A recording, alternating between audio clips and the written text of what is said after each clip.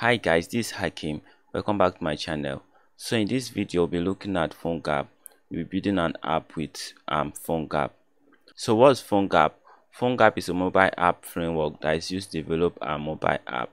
So with your knowledge of web technology such as CSS, JavaScript and HTML, you can build a mobile app which will be able to run on multiple platforms. So you don't need to know different language for different platform in order to build apps for various platforms. So phonegap is actually a distribution of Cordova. So you might see some tutorials about Cordova or phonegap. They are pretty much the same thing.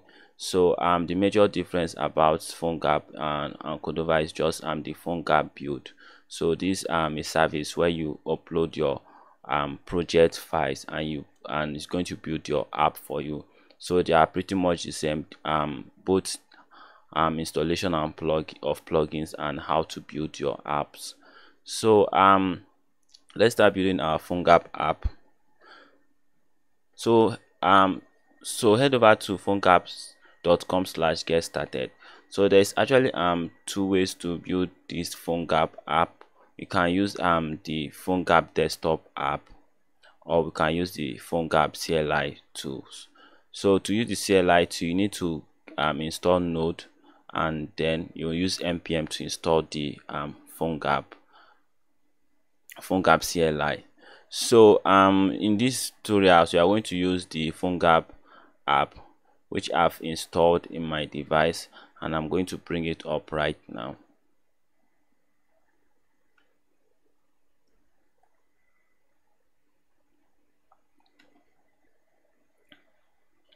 So once you install the phonegap app and you open the phonegap app, it's going to display this interface. So to create a project, you click on this plus icon and you click on create new project.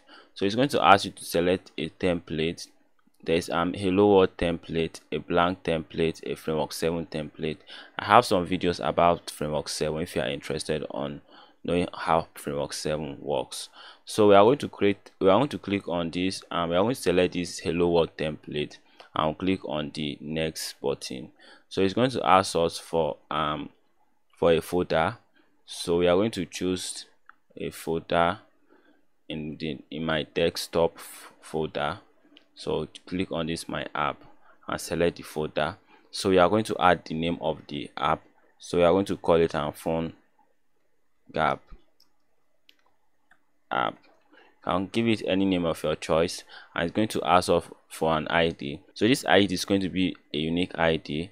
So it's highly recommended to use the reverse name of your domain. For example, if your domain is example.com, so it's going to be com.example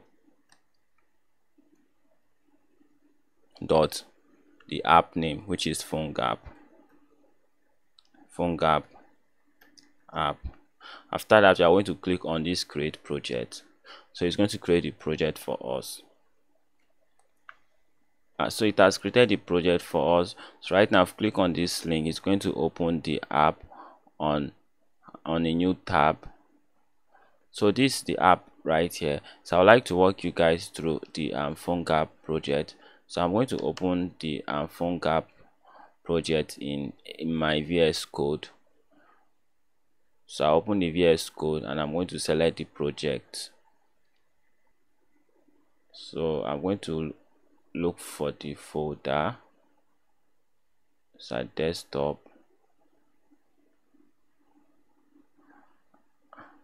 and this is the folder. So right now we have the project. So this www is where you are going to put all your web files such as CSS, JavaScript and HTML. So this plugin folders is the folder that holds the plugin, and this platform folders is the folder that holds the platform.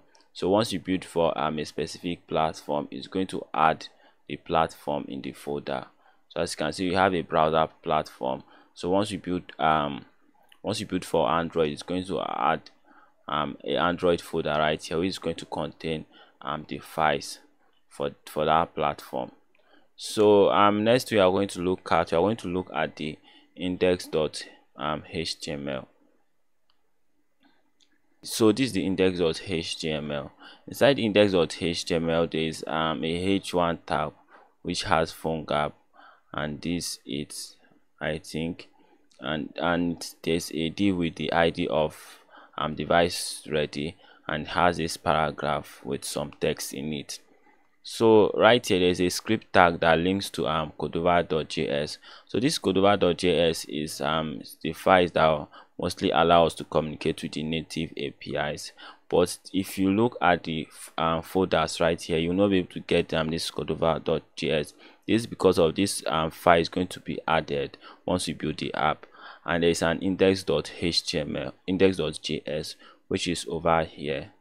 So let's open the index.js. So in this index.js, there's a app constructor that has several methods. An initialize method that is right here in the index.html, and right here there's index.js. So right here there's this document.add event listener. So there are several events in phonegap or Cordova. So this event is a device ready event. So this event is going to fire up once the app is fully loaded. So you can check some events. There is online, offline, resume. So you can read about more of those events in the documentation. And this is just some method, this on device ready, which is being called once this device is ready. So next file we are going to look at is the config.xml. So this config.xml is the file that is going to hold the configuration of the app. So right now there's a name tag. So this is the name of the app. So if you change this name, the name of the app is going to change. And here there's a description tag. So right now you can put some description in this tag, and also there's a author tag, so you can add the author if you wish. So there is this tag right here called plugin with name attribute. So this is just a plugin tags.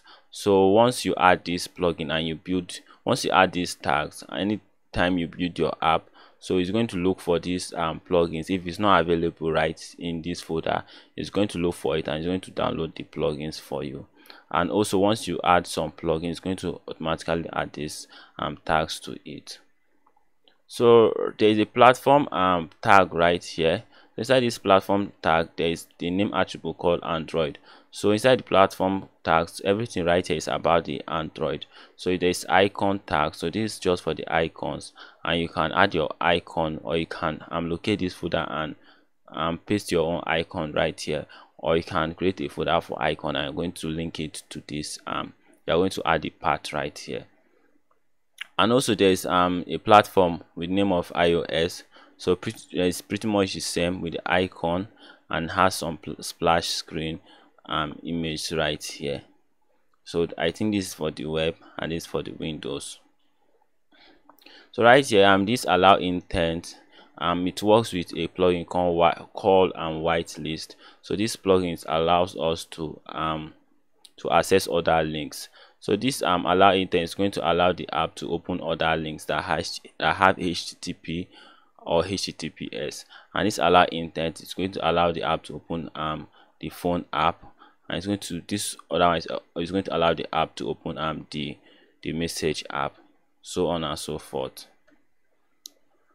So that'll be all for the files. So next we are going to do right now, I'm going to locate the phonegap project, and we are going to zip it. Then we are going to upload the file, and we are going to build it, and we install it on our mobile phone.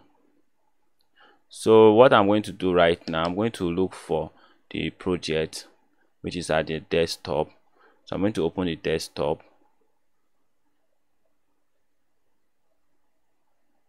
So this is the project right here. So I'm going to zip it right now. So I'm going to zip it and press OK. So let's open the phonegap build, the phonegap build service. So this is the phonegap build. So right here we can upload our app, or we can pull it from our repo, but we are going to use this upload option right now. So let's see if the zip is complete. So we are going to drag the zip file and we are going to put it right here. So right now it's going to upload the zip file. So right now it has uploaded the zip file. So once we click on this enable debugging, it's going to allow us to debug the app, and we can click on enable hydration. So we are going to click on ready to build. So once you click on ready to build, so it's going to build for all these platforms, the iOS, Android and Windows.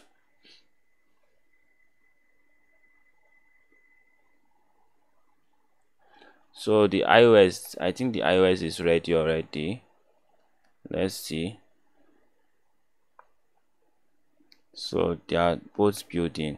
Okay, the iOS is giving some issues because it's asking for the for I think it's the I think it's asking for developer key, which I don't have at the moment.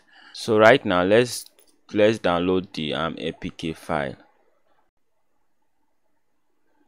So we are going to save it at the desktop. So we are going to save it right here.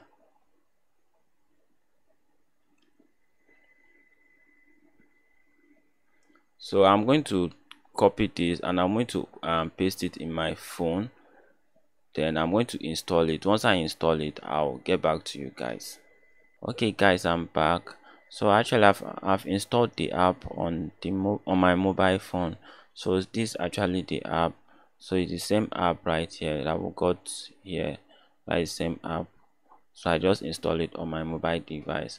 Okay, in the next video, I'm going to take one of our Framework 7 app and we're going to build it with phonegap. We're going to install it on our mobile device. Okay, that's all for this video. If you find this video helpful, please like and share. And if not subscribed to my channel, please consider subscribing. And I'll see you in the next video. Thank you.